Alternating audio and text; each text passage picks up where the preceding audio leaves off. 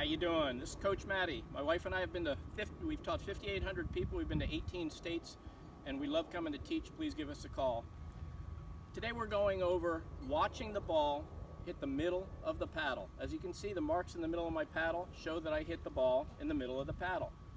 If I watch every ball to the middle of the paddle, keep my eyes down at the contact point on the ground, and not lift up, I will get 95% or more balls over the net.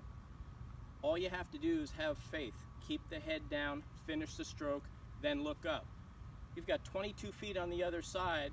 If you're hitting a ground stroke to somebody where they have to return it, almost 44 feet from back there, you have plenty of time to look up. On the dink, people always say, well, if I keep my head down, I won't see the ball coming back. You can count to 2 seconds, full 2 seconds, and you'll see the ball just dropping at their feet. You have plenty of time to react if you get that paddle back to ready.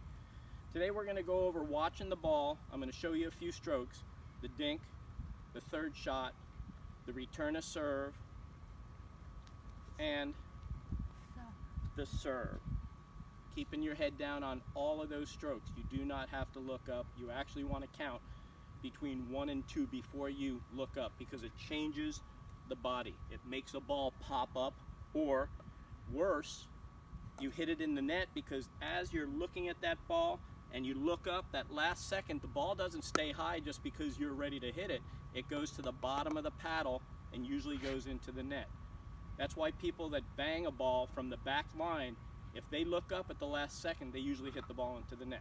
So here we go with some dinks. And then third shots. Head down. Every shot, head down. Everything I do, if I keep my head down, I can usually do it. Now third shot, head down. All the way back, head down. Back to the line, head down. Here we go, last on. That's it right there. Head down. Now she's going to feed me a ground stroke, head down. Ground stroke, head down. Come on up, head down again. I don't look. And I think it was going to be in. Okay, the next thing I'm going to work on is a serve.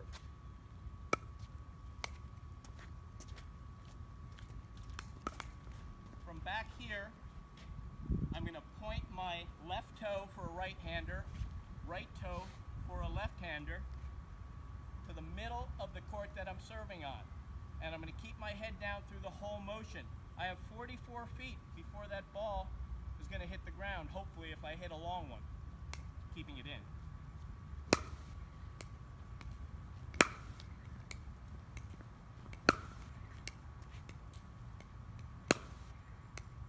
Was everyone in, baby?